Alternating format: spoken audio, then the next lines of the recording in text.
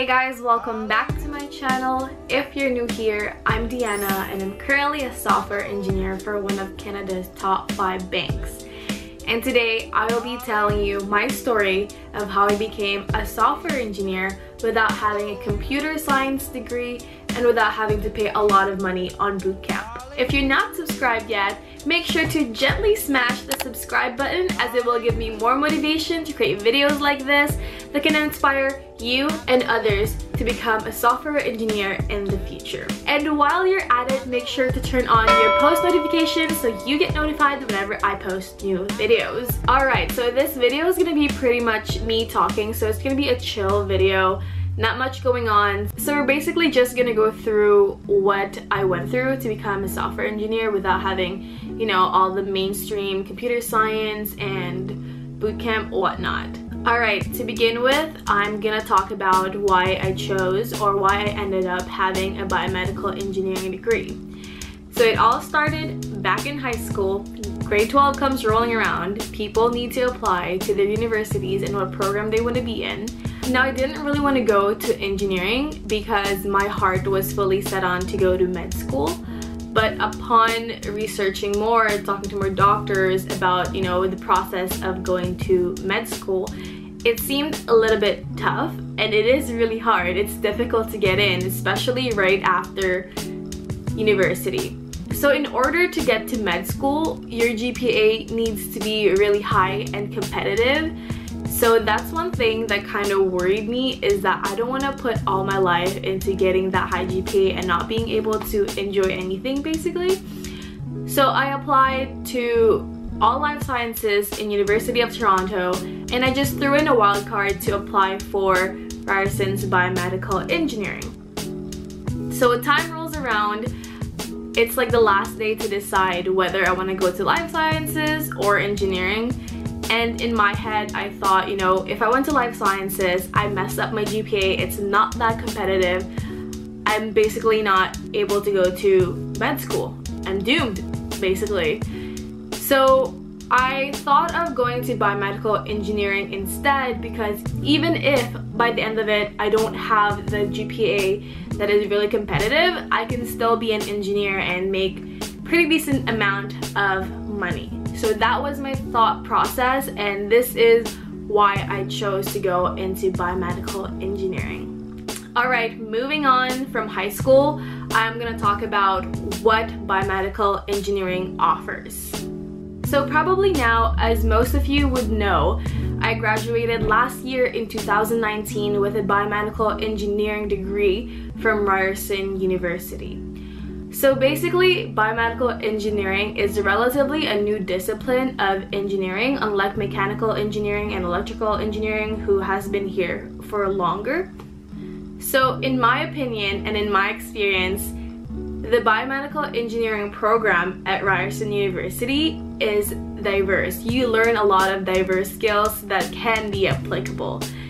Now, I'm saying this because it kind of impacted my job searching process. It made it a little bit slower. So what do I mean by Ryerson having a diverse biomedical engineering program?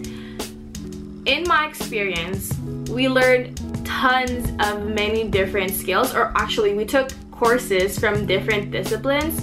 So we took courses from biology, chemistry, chemical engineering, civil engineering, mechanical engineering, and electrical engineering and computer engineering. So we took a little bit of those courses and learned it as well. Now, it's good in a way that I learned a diverse skill set and I can put that on my resume, somewhat sell it. And to be honest with you guys, I didn't really sell that diverse skill as much as I should have, which probably contributed to why it took me so long, forever, to find a job.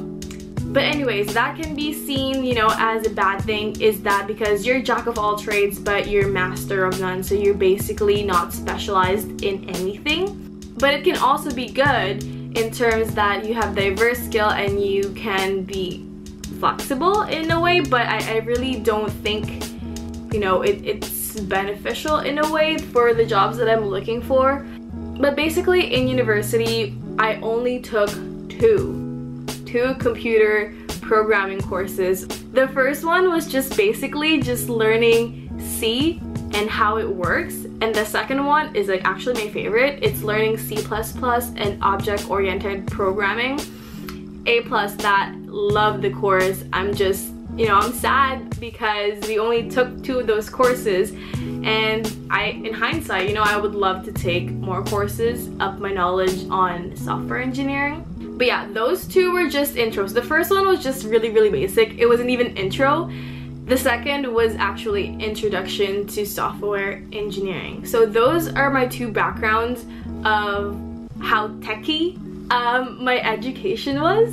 But you know, I graduated with Biomedical Engineering Degree. I'm not about to go back again to get a software engineering degree and spend 4 years of my life in school. And I'm really thankful that, you know, I have this software engineering job with me right now. Okay, I'm feeling like I'm selling the biomedical engineering program at Ryerson too short. We did actually learn other coding methods such as MATLAB, Python, and we touched a little bit of the machine learning with R, but you know, it's not really, I can't really apply it, or I don't know. There's a multitude of languages that we get to touch a little bit, but I would say I'm a master and an expert in all of them. Okay, so we're now clear of what my education background looks like. So now I will be telling you guys what my 4th year of university looks like in terms of job searching, because this is where most people start looking for their jobs after graduating. So I graduated in June, but I started job hunting in January. I thought that I was early. I thought I was ahead of the game. Boy, I was wrong. If you're applying in January and you're graduating in June, you're kind of late for the game. And in January, most of the jobs that I was looking for was actually in California because I wanted to move there with my boyfriend. But unfortunately, in order for me to move to California, there was a lot of process that needs to be done. And also employers are not quite sure if they want to go through the hassle of employing someone who is Canadian that wants to work in the US. So that was the start of my job searching process. After graduation in June 2019, I still don't have a job and I was freaking out. I don't know how to explain this to you guys, but if you're in the position right now as I was before, I feel for you, I hear you, I know what you're going through. Just hang on there and I know something good will come your way. So yes, I graduated and boy, I was stagnant for almost 8 months, which I'm kind of thankful for. People have been telling me, oh, you should get any job within 1 year, anything at all, and I was freaking out because I'm almost gonna hit my 1 year mark and I still didn't find anything for me. So in 2019, I was basically handing resumes left and right, applying online, submitting resumes, completing forms, everything. You know, I probably averaged about 20 applications per week. So December rolls around and I'm still not hearing of anything. You know, my best friend came over to my house to discuss a project that I need help with. This is just a side project that I asked her to help me out with.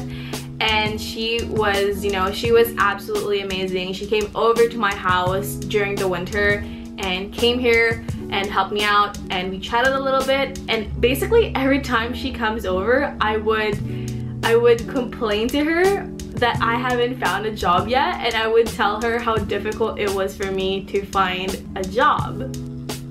So basically I was ranting to her every time she came here.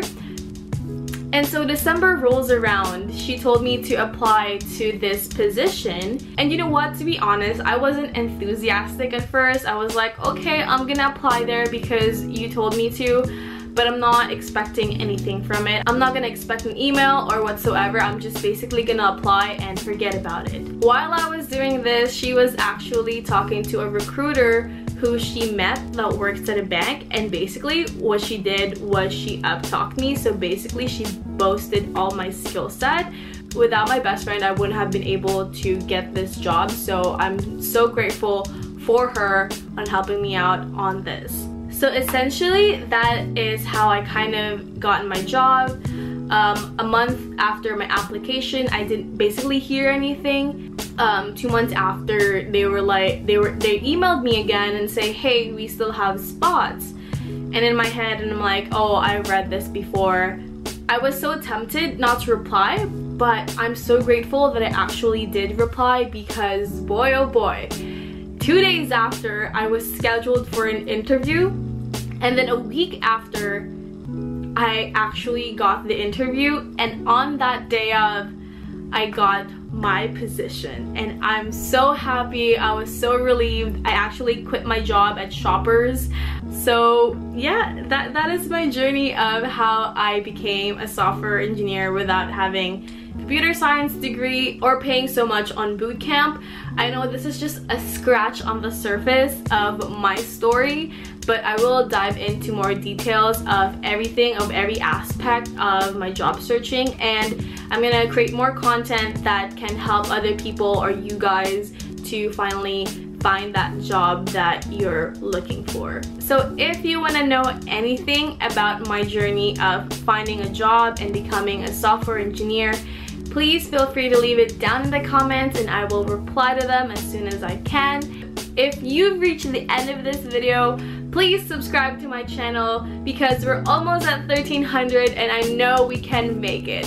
So that is all for my video for today. I'll see you in my next video. Bye! Darling, you send me